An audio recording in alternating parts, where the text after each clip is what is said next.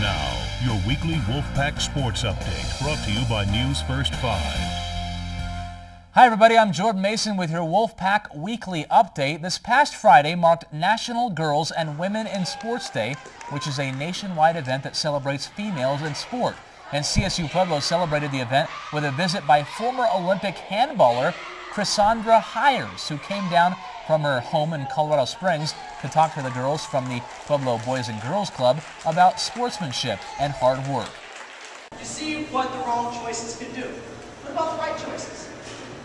For me, family of 4, no money, my mom worked. As I made those choices, I was able to get a scholarship to go to college.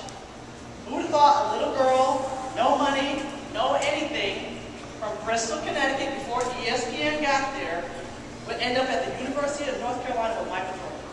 Hires was a member of the 1992 and 96 USA handball teams, and she headlined an event that featured sport clinics put on by female athletes from multiple CSU Pueblo women's sports. The U.S. Congress has proclaimed this event a national day each year since 1987. CSU Pueblo's was one of about 1,000 taking place across the entire nation. Pueblo youngsters again came out in droves Saturday night to CSU Pueblo's basketball games to get a first-hand look of the world-famous SpongeBob SquarePants during the Thunderwolves' annual Take a Kid to a Game night. Fans were able to meet and take pictures with SpongeBob and see CSU Pueblo basketball action, and the CSU Pueblo women's team did not disappoint. In front of the largest crowd in school history at nearly 3,000 fans, the Thunderwolves played Western New Mexico and dominated the Mustangs. The Pack led by as many as 32 points, going on a 26-0 run over a 10-minute span as they claimed a 67-43 win. The men's big win came the night before against the RMAC's highest-scoring team, New Mexico Highlands, and CSU Pueblo got its first win over the Cowboys since 2008. The game was neck and neck until Chris Laurie threw down 2 dunks inside of the final 3 minutes of the game to help give CSU Pueblo an 87-82 win.